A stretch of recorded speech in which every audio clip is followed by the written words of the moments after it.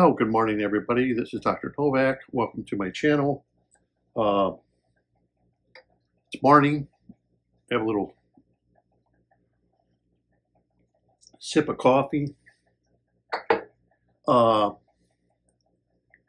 this video, I'm going to show a couple of, at the end, I'll show a couple of tanks that people have sent me. People have been sending me emails. They've been sending me pictures of their aquarium. One aquarium uses Plenum, and the other one does not. Now you're probably thinking to yourself, well, why would I show an aquarium that doesn't use a Plenum? Well, I guess that's a little funny to people because people will ask me, like, I have just a normal tank setup, and I wanted to know if I should switch it over, to a Plenum.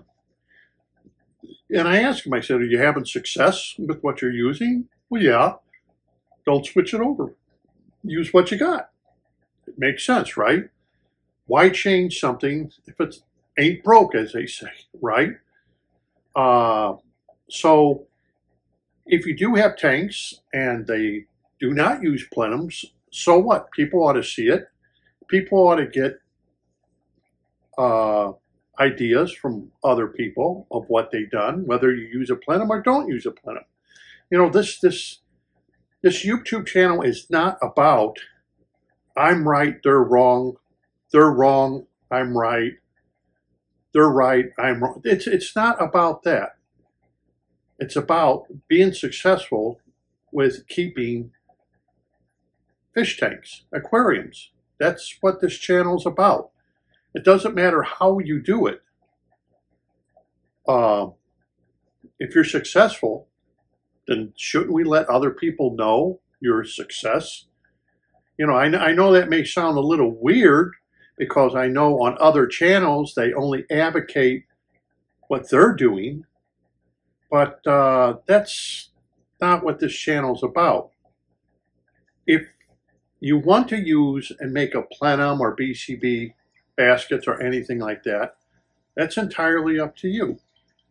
But so I am going to show a couple different aquariums for you at the end.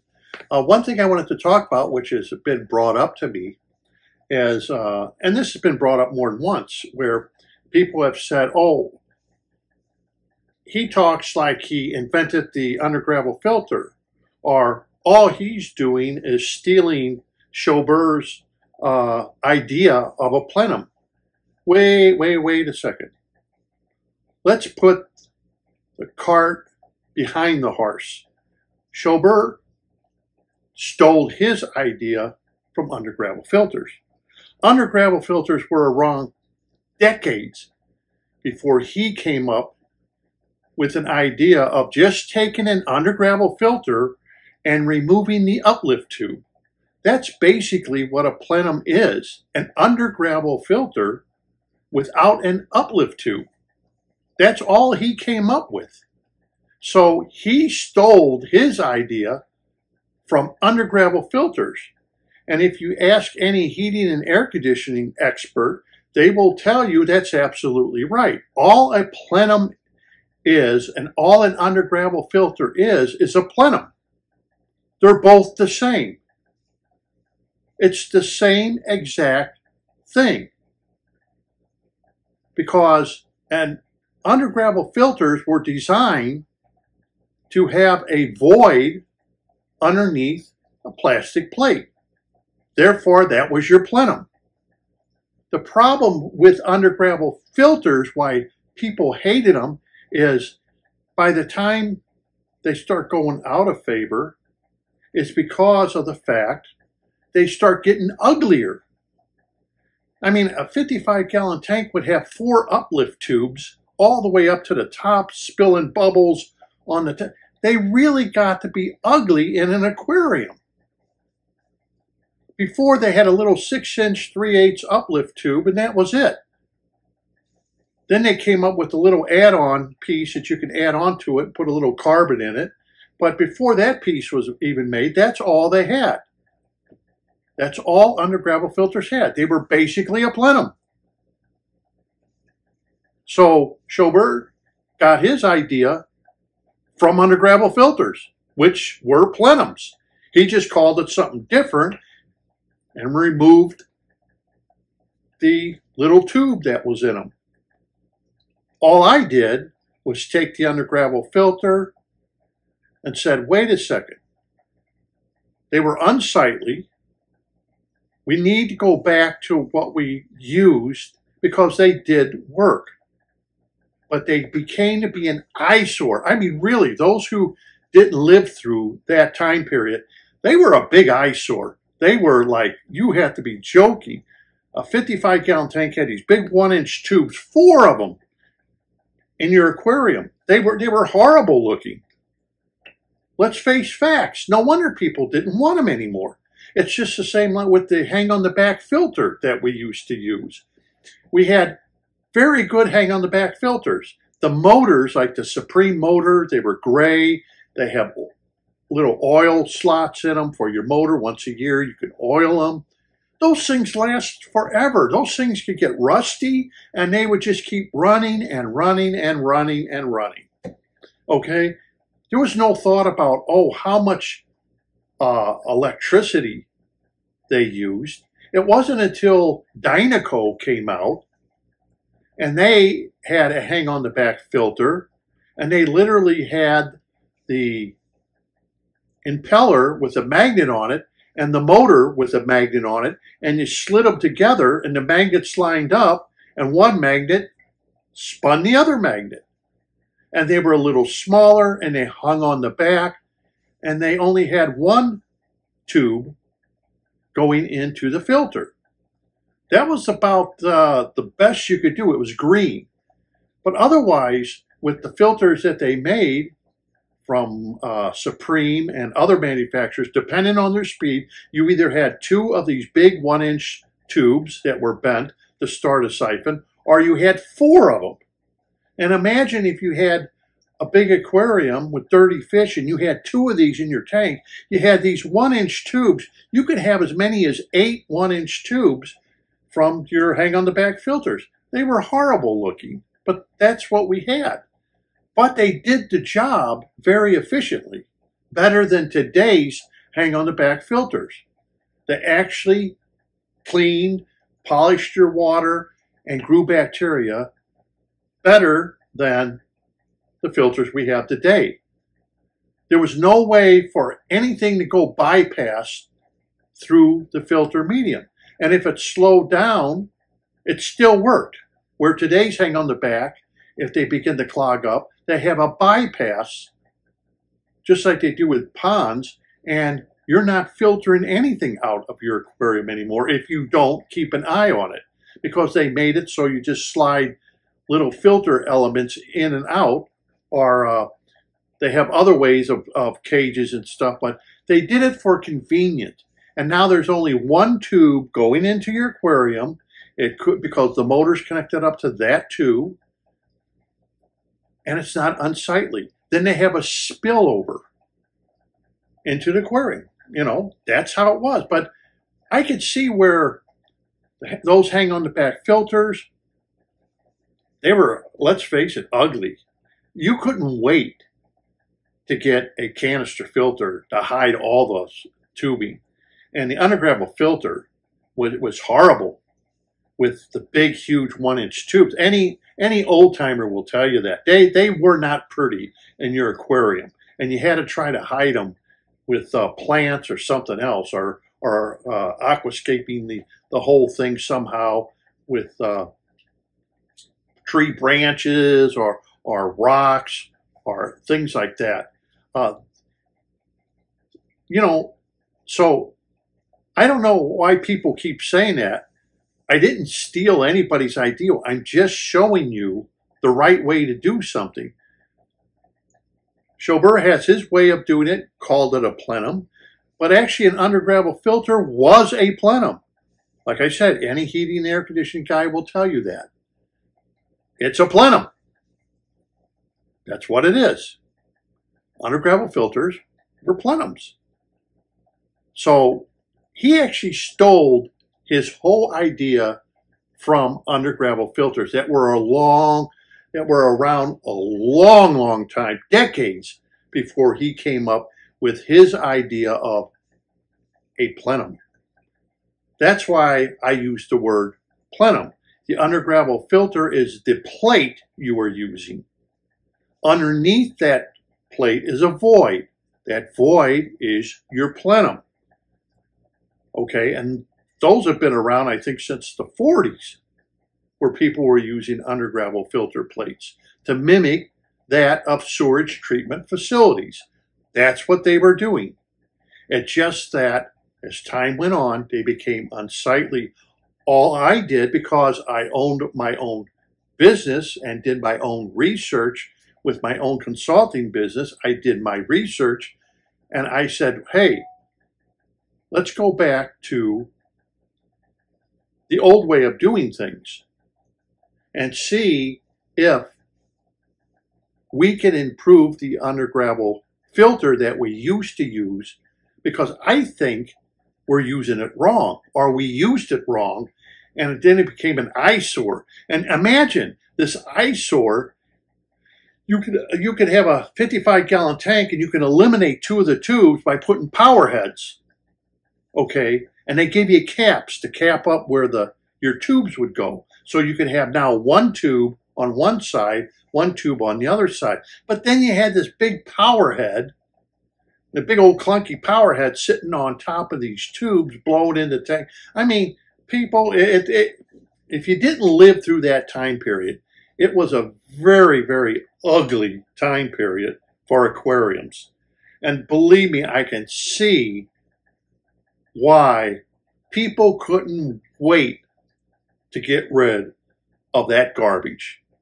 I can see where it just got, because cleaning them wasn't a problem. I mean, they invented, where you can go in there and Python came up with, the tube and the filter gravel cleaner. And what's so hard about that? You do that today. You do that today. You use a gravel cleaner to clean out your gravel. Well, that's what you did back then. But it was so unsightly. And I could see where enough was enough. You're putting the power heads on. Then I remember they came up with stronger power heads, and power heads that pumped over 450 gallons an hour. And I mean, they got bigger. Not like today where you buy smaller and smaller power heads. No, the power heads got bigger, clunkier. You had to hang them on the back. I mean, oh my God, it was terrible. So for those people who think, oh, I just stole Schober's idea. Well, Schober stole his idea from old-time aquariums and undergravel filter plates, because I have books and everything on undergravel filter plates long, long before Schober came out with the Plenum. And basically, I wanted to make sure you understand that Schober actually stole his idea from undergravel filters. They were around first. And people would sometimes not run their undergravel filters and run them as a plenum because they didn't want, let's say, the bubble noise. So they would stop the bubbles. And I remember seeing that. And you would see the tubing, no bubbles coming out. Or sometimes you'd see the tubing and the bubbles would barely be coming out. Well, they were running it the way they were supposed to, or there would be no bubbles. Well, if you stop the bubbles coming out, then you have what Schober would call a plenum. Well, that was already around before he even came up with the idea. Okay, so that's all I'm showing you is after I researched it a little bit and found out we did it right and we messed it up and doing it wrong. So anyhow, I just wanted to bring that up because a lot of people say, oh, I stole Schober's idea. I just have redefined what the undergravel filter was, which was a plenum. And I just then called it a slow-moving plenum because that's what it is. And just have the bubbles go slower like they used to do, just to move fluids very slowly, and you're guaranteed to move fluids very slowly. Anyhow, that's it for this. Stay tuned. I'm going to show a couple of people's aquariums, and I want to thank you for watching. Okay, the first tank up is Tom's tank. It was set up in August. It's a simple Marina 10-gallon tank using a small sponge filter. He uses a paintball CO2, so it's CO2 injected, and he's using black diamond sand substrate. He's using a Nicru LED light. I looked it up, probably from Amazon. The light for a tank like this would be about $21, but it seems to be doing the trick for that price.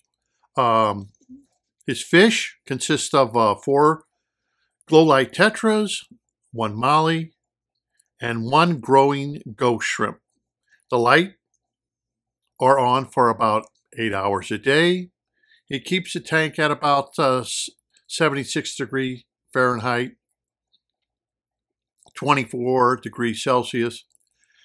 He trims plants every week to keep them looking good. It looks like, I don't know, those front plants look like they could be Italian veil, but I could be wrong. He uses no fertilizers, and may try a Plenum next redo if I need it. 2 more tanks to post at a later date. So I want to thank Tom for sending me the pictures, and I'll be waiting for the pictures of your other tanks. Okay, the next pictures are from Miguel.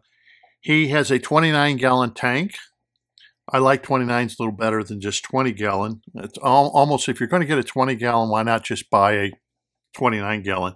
A plenum made with 6x6 inch plates, which you see here, which I've shown in my videos. That's exactly the plates I used in the 90-gallon and in the 40-gallon breeder. And here is his tank.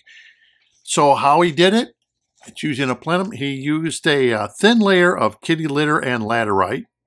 He topped it with a few inches of fluorite substrate. It's only 2 months old, so it's still getting broken in, okay. He's using a Sun canister filter with sponges and BCB bags, dealing with a little bit of hair algae. He doesn't say how long his lights are on for. No nitrates, with 20 small fish in the tank, along with some mystery snails. Jungle Veil is growing like crazy. He's got a Hager light on for, okay, 8 hours a day. Okay, so his photo period is 8 hours a day. Maybe you may want to cut that down to 6 or 7. Try a little bit less if he seems to be getting algae problem. But I'm thinking that if he's getting some beard algae, I bet you his beard algae is growing on that piece of driftwood he has sitting over there. But anyhow, like the veil, the jungle veil he uses, depending on what jungle veil is, that's going to get very, very tall. If I remember correctly, the jungle veil that a lot of stores sell, it can get like 3 foot long.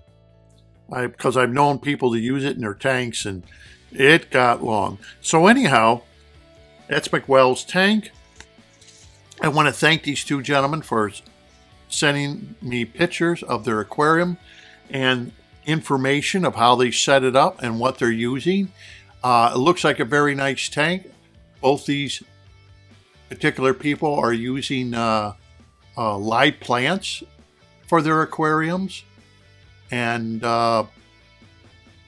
so thank you, gentlemen, for sending me these pictures. I hope people can learn from them. And that is it for this video. And thank you very much for watching. And don't forget to subscribe.